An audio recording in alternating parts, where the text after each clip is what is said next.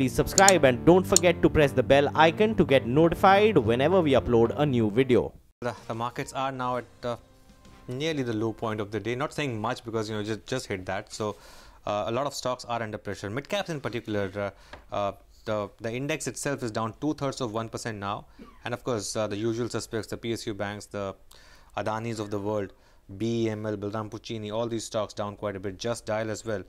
Just pull out the intraday chart of Just Dial actually and see the way that stock has moved. And a couple of others like Suzlon as well. That's Just Dial for you at the low point. Suzlon as well, intraday chart. I don't know why this stock is still in F&O. It's a mystery to me, but that stock right now down about close to 3.5%. Ashwani and Mitesh back with us for BTST calls. Ashwani, you go first. So the market is ending at the low point. Do you want to carry forward the positions, or do you think enough for the week? And what about stock calls? I think there's no harm in even carrying, because pullback has to be flattish. Right now I think 4 sectors are higher, so there's no question there is intense selling, and it's not only in banks. Even Maruti Suzuki is coming down now, metals are joining in, techs are participating. So now what's left? I mean, not Dabur, etc., they can't take the market higher.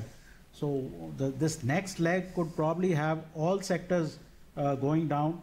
Now we may again try a 20-point pullback tomorrow, just to because the time hasn't elapsed enough. But I don't think this pullback in terms of price levels is likely to get past 10,290, and you will still have half an hour. Lots can happen in half an hour. I would still go short, because I don't think anybody is going to buy for Monday. Having said that, I think individual stocks, JSPL is a sell with a stop of 230, target of 215.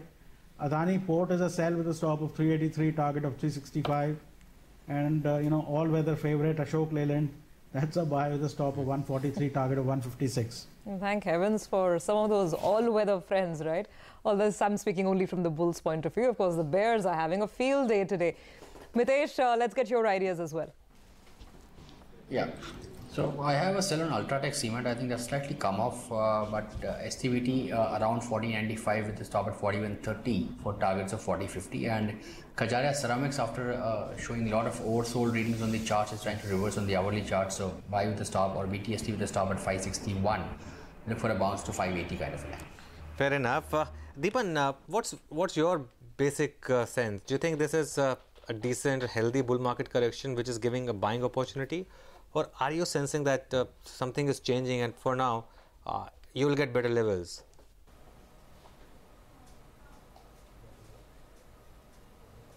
No, I think I'll go with the former, and it's a very interesting question. Requires some thought process over there, because whenever correction takes place, it could always be the turning point for a bull market. But I think I rest my confidence on the fact that the earnings season which went by was pretty decent, and even whatever monthly numbers are visible, whether it's tax collection, whether it's automobile sales, all the other parameters of the underlying economy, they seem to be doing pretty much okay. And whatever problems that we are facing right now, be it because of long-term capital gains, mutual funds selling to pay dividend, or interest rates moving up, or whatever happened with PNB Bank, I think that has broadly got discounted, or maybe if the market falls by a couple of percentage points from here, that would have got discounted. And some amount of semblance and stability has come in the global market. So I think these are fair levels. Further correction from here sure could come maybe 2-3% or so. Unless there is more bad news, I don't think that the market could correct much more than that. And opportunities like these are great for investors, long-term investors who have a 3 to 5 year type of a view, to get into good solid blue chip stocks. Because when the markets are rallying, these stocks, the bluest of blue chip stocks, don't give an opportunity. And there's a mind block because of the share price, because of the valuation, and many other concerns. So I don't think that if you're a long-term investor, you should miss this opportunity to increase your exposure to stocks. So Deepan, before we let you go, do give us some of those names, the blue chips, or even beyond blue chips, if there are any interesting mid caps that you are looking to load up on in this correction.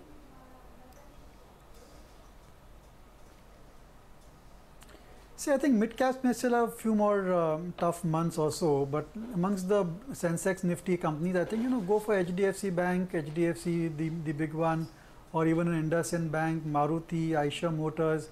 These are the kind of stocks we're looking at acquiring at this point of time. They've seen a correction of anywhere from 10 to 20% or thereabout. And these stocks, when they start rallying, they quickly move up pretty fast. They're institutional favorites as well. And there's a comfort that, even if the banking crisis were to deepen, one wouldn't expect these companies, or at least the banking companies I named, to get embroiled in them. So I would say go with safe stocks, go with stocks which have had a good track record, which have been the favorites of the bull market so far. This is the time to buy those stocks. I think mid caps will always give an opportunity from time to time to get into these stocks, but the solid portfolio, the core holdings, is what needs to be built at moments like this. Fair point. Deepan, thanks a lot for your time today. Have a good weekend. Well, let's get an insight into dealing room chatter then. Nimesh Shah is here with Trader Talk. Nimesh, the pullback from 200 DMA, but that's not lasting. What are dealers saying? Hi, Anuj. So, the sense I'm getting is this 200 DMA will be respected at least in the near term, and there is a possibility of a pullback to say 10,400 or 10,500 levels. But again, the sentiment is clearly on the negative side. So, most of the dealers do believe that this rally will be used as a selling opportunity, and one should exit some of the weak stocks in the portfolio. So, that's a clear message coming in. In terms of flows, slightly positive from the DIS, so there is some bit of buying coming in the large cap names from the larger DIS. But still, the sentiment is on the negative side. We are seeing bank stocks under pressure today. Metal stocks are under pressure on the back of global weakness. So there is no clear leadership coming in, whether in the large caps or in the small cap. Yes, some bit of mid caps have outperformed today because of the sheer underperformance in the last few days. But the orientation is clearly on the negative side. If once 200 TM is taken out, then probably you'll see a sharp sell-off on the downside. So that is something which a lot of dealers are cognizant about. But in the near term, given that there is so much of negative sentiment being talked about, the sense I'm getting is maybe this 200 DMA will be respected in the near term, and maybe a pullback is expected. But from a flow point of view or from a sentiment point of view, it clearly is on the downside, and it looks like there is more pain in the mid cap and small cap. Okay, Nimesh, thanks very much for getting us that roundup of the mood check out there. On that note, let's get you some market opinion. Earlier, we caught up with Vikas Gatani, founder and CEO of Progress India Opportunities Fund. We got his sense on the market and the volatility that we're seeing here in India right now. There's been a number of factors which has caused this shift in sentiment. It's not only one factor. Of course, global markets have sold off with the rise in US Treasury yields, asset valuation concerns, and also the liquidity contraction which is happening because of the unwinding of QE. But domestically, let's look at a number of factors which has caused this shift in sentiment. Of course, long-term capital gains was a definite negative, both from a foreign and a domestic investors' point of view. We expect further selling pressure till the end of month of March, because you can still sell stocks without attracting long-term capital gains tax till end of March. So that has been one negative. Then India, Anuj, has, the interest rates in India, the cycle was while the global interest rates were rising over the last 1.5 years led by the US, Indian interest rates were on their way down. Now, interest rates in India have definitely bottomed out, and with the rise in inflation and inflation expectations, we see that rates in India are also likely to rise, and that is not helping the markets as well. The third thing is, of course, resolution of stressed assets in the banking system, and while steps are being taken and issues are being addressed, but there's always a fear that more skeletons may come out of the closet, and that's also not helping the sentiment. Also, the fact that you have had some recent scams, fraudulent trading fraudulent practices in the banking system. There is definitely a possibility of tightening of trade finance and related lending from the banking system, and that could also put a dent in the economic functioning. Just to continue that point, do you think the LTCG and more importantly this credit tightening because of bank fraud can lead to more pain? If yes, how much more? Well, there can always be possibilities of variety of factors playing out which can affect Indian markets, but more immediate causes for concern, one would be the recapitalization process of the banking system, whether the government will be able to go ahead and implement the recapitalization program given the kind of scams which have come out in the banking system. and that if the recapitalization does not happen, then that could be quite stressful for the markets. Second, and more importantly, is that while in the last 2 years you have seen the domestic institutional and retail investor moving into the equity markets, we do think that this investment has come into the markets and at an average index level of about 9,500 or so. So if that all market goes around there, we want to see whether the domestic retail investors' inflows are longer term in nature and they stand by their investments, or there is a fear of redemption which happens, which could then exacerbate the selling pressure in the markets. Let's talk about your fund. Now you have overweight on financials and discretionary. They did well in the bull market, of course, but they have been reserved for some punishment. What's your strategy now? Are you topping up here? Are you avoiding them for now? How would you approach these stocks? As a fund, Progress India Opportunities Fund, focuses on the rising aspiration levels of the young Indian consumer. We totally believe in the demographics, in the energies of the young consumer, in the rising aspiration levels and the consequent discretionary spending which the consumer is doing and bound to do over the next 10 years or so. And that's where we focus on, and we do not see any slowdown in that discretionary spending. You can look at vehicle sales numbers, you can look at general consumerism trends. That story continues to remain quite strong. We also continue to like the non-banking financial services segment, partly because with problems in the banking segment, both at the PSU banks and some of the private sector banks level, which constitutes more than 95% of the total credit offtake in the economy, we see a lot of potential for the NBFCs to offset that and keep growing at a rapid pace going forward. It looks like this Friday is going to go down in negative territory. The color is red across the Nifty, the Sensex, and of course the Nifty Bank as well as the mid-cap indices. Sanjeev Bhasin of IIFL with us on the show now. Sanjeev, what's your reading? The market's lost another 2.5% in this week. If you're looking at individual sectors or individual stocks, the fall is a lot more. Do you get the sense that we're anywhere close to the bottom of this correction?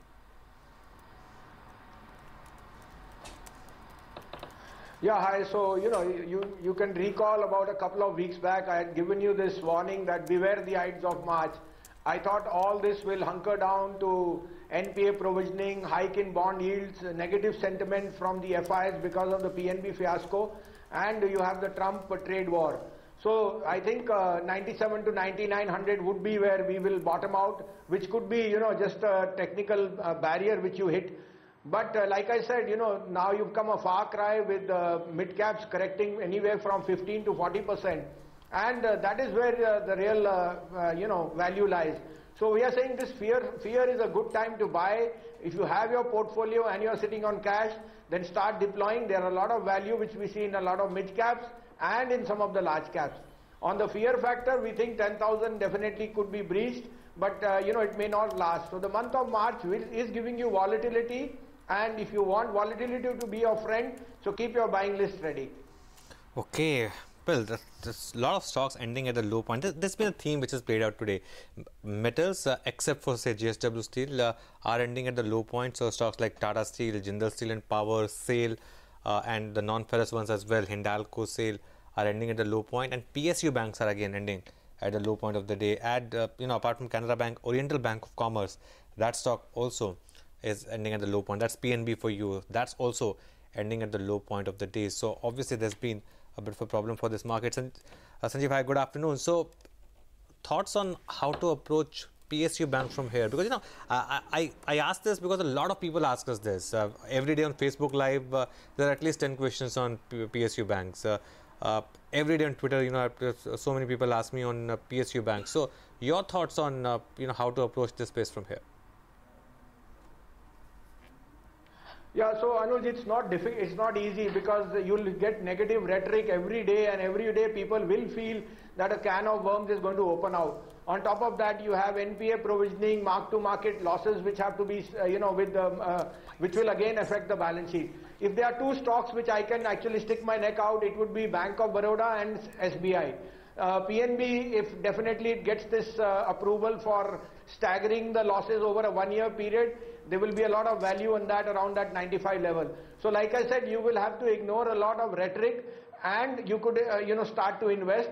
Overall, we think that this fiasco may have played out on the bottom line, but we think going ahead, over a period of time, credit will definitely expand. Government is looking to, increase the vulnerability in a big way. They are going to, reduce that, and I think they will come out with a lot of firefighting measures.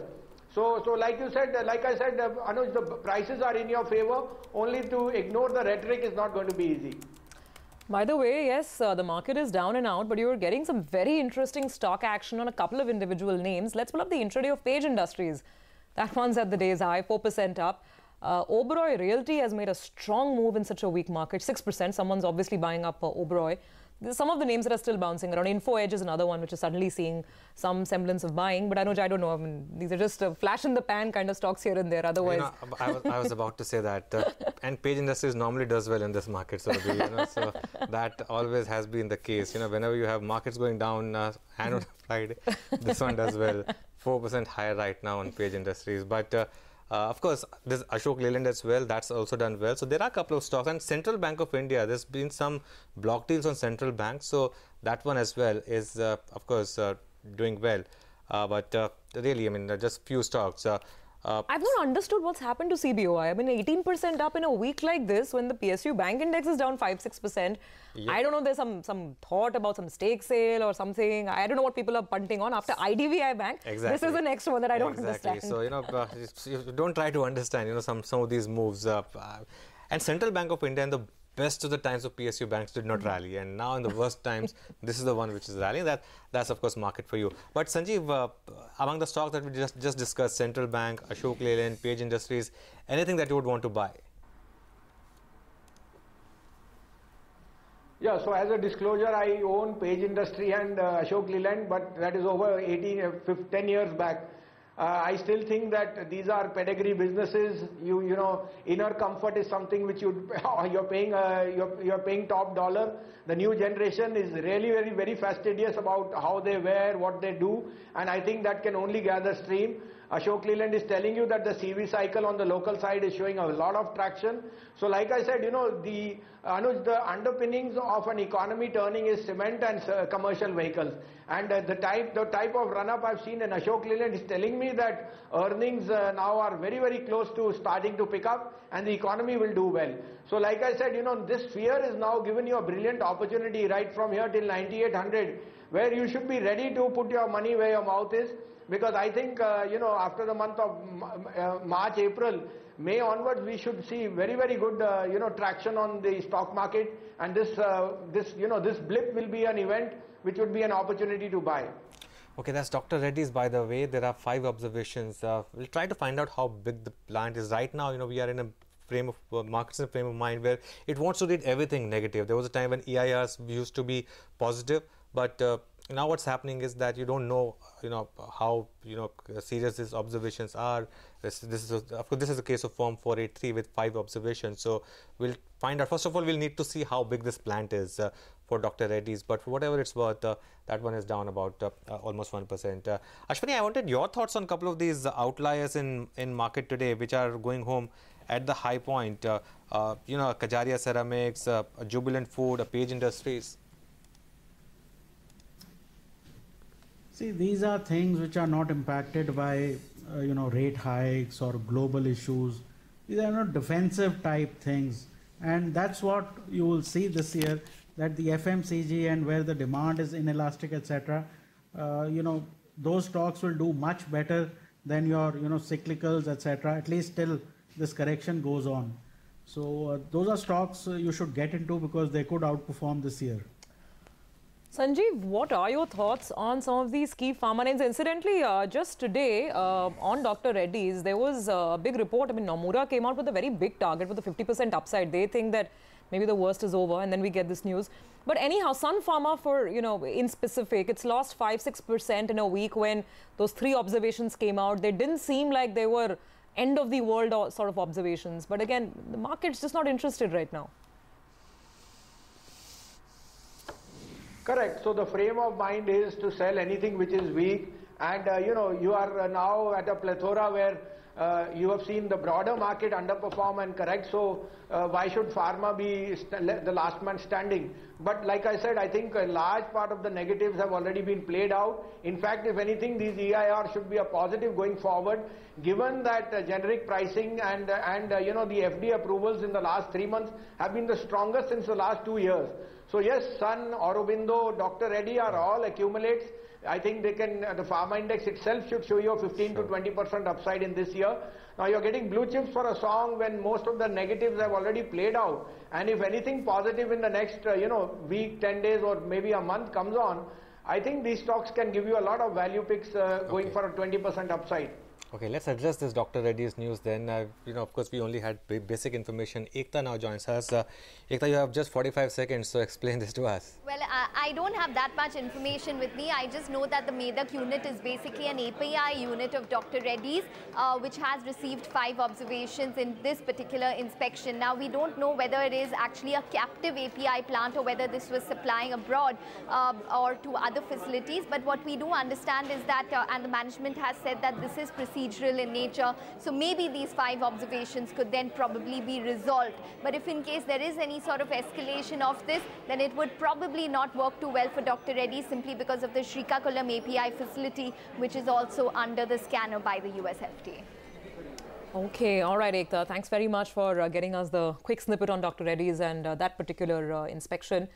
So, Anuj, I think getting ready for the weekend with an absolute flat close on the Nifty and the Sensex. But if you look at the week again, we're down to 2.5%, and that, you know, that classic underperformance that just seems to be continuing for us. Oh yes, and by the way, just see the chart of currency rupee as well. That I think is trading at the low point. So again, you know, Surabhi, there was just 1 day of that FI buying. I think that also was because of that HDFC QIP money getting reflected. I think that's the sense you get. Looks like from the looks of it that there would have been selling. The problem for this market is this 230 to 330 period. Yeah.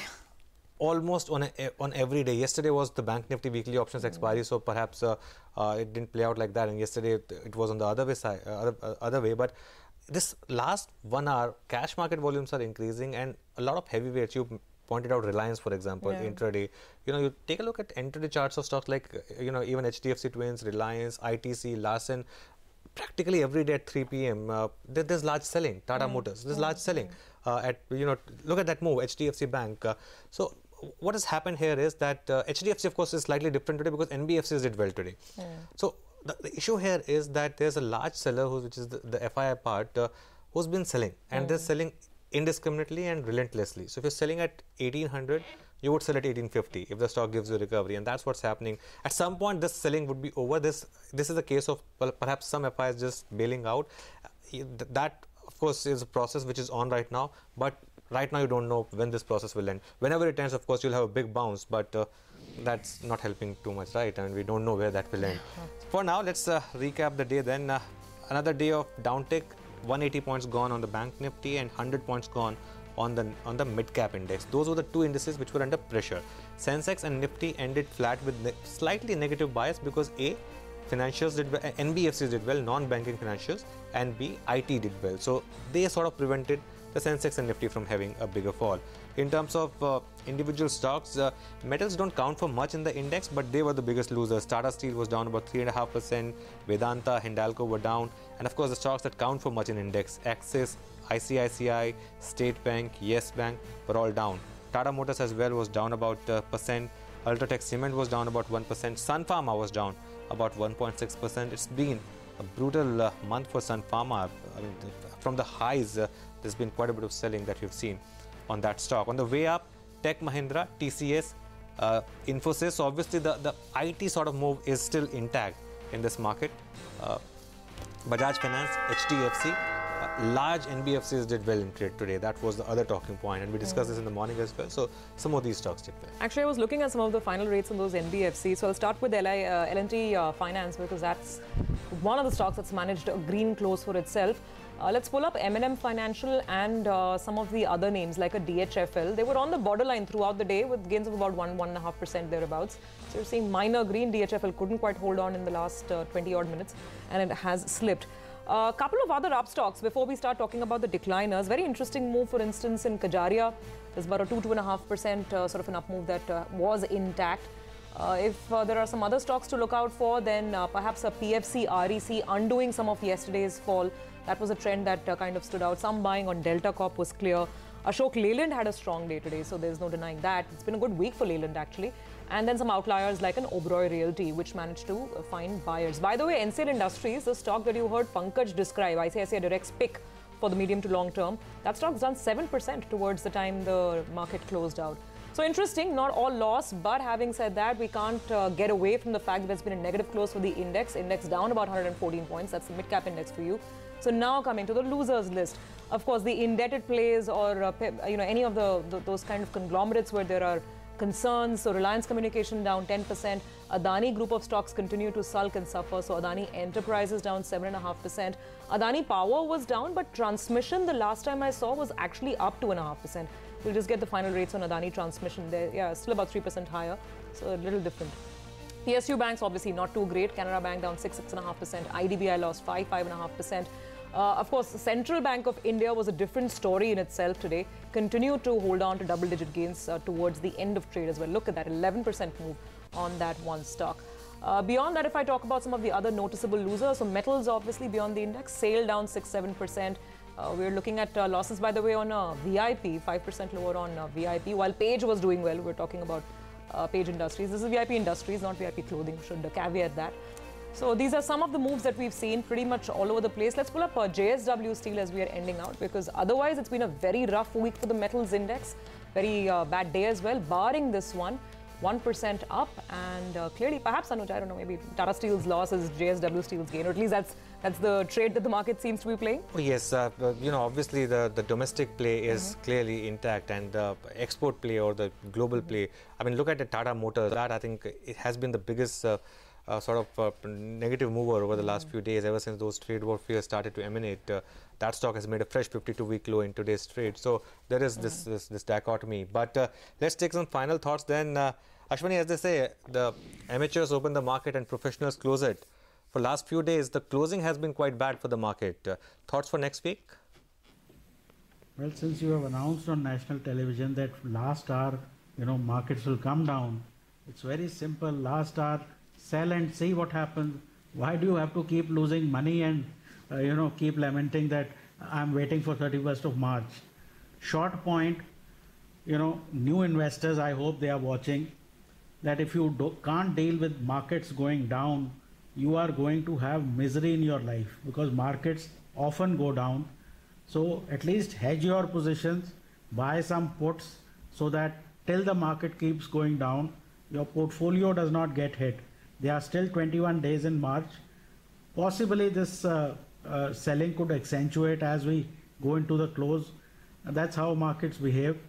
So there should be more selling. Now tomorrow, I'm not sure whether the low will get taken out, etc., because my sense is that the time needed in this pullback has not been completed.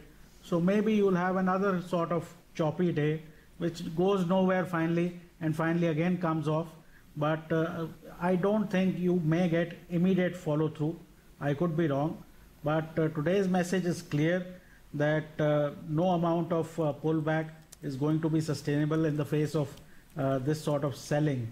And if you have to buy, I think buying slowly still makes sense, and buying on an ETF basis makes sense. Try to buy stocks only when they go up, because in this buying of being a value investor, etc., you can get trapped, because the stock that you decide to buy may not go up when the rally starts. Okay, Mitesh, let's get your thoughts as well on the way this week is closed out, and how would you look at things on Monday? Yeah, so I think, what is happening is that it's respecting both the important technical levels, at least for the last few days. You got the 200-day average on the downside, which was respected, and We got the 10,300 level, which the Nifty is clearly showing weakness around. So maybe next few days, I believe that it could be a choppy consolidation between this range. But I think eventually, there's a greater chance of breaking down. So once the 200 average is taken out, then I think we can play out the next leg of the correction and then, possibly look at some kind of a reversal and a bottom formation. But for the timing, it looks like trade this 170 point range, try to be more short, near close to about 10,300. Your stop loss is only 40 points. And if it breaks the 200 average on the downside, then I think we are looking at 10,030, 10,000 levels being tested. Yes, and Sanjeev, final word to you. As you said, 9,700 to 9,900. What would be the safe stocks till then? Yeah, so I'll give you two large caps. So L&T and ITC. ITC would be my star of 2018. I think there is enough valuation comfort and all the businesses are doing extremely well. L&T Finance and ICICI Pru, these would be two mid caps where we've started to buy, and we think that any decline would be another opportunity. Like I said, keep your buying list ready on certain other stocks where again there is a lot of value proposition, but the idea is that when you buy fear, the prices are in your favor. Everyone was gung-ho on metals when I was very, very pessimistic about the weakness in the dollar. I think SAIL and JSW at these prices and Hindalco closer to 210 would be golden opportunities to buy this, uncertainty because of the Trump war. So SAIL, JSW, steel and Hindalco would be three metal counters we would be accumulating on any decline.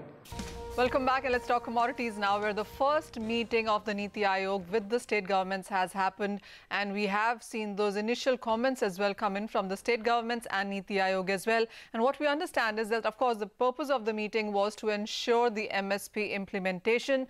The states are seeking working capital from the centre to compensate the farmers, and the states also suggest that 50% of MSP loss should be borne by the government.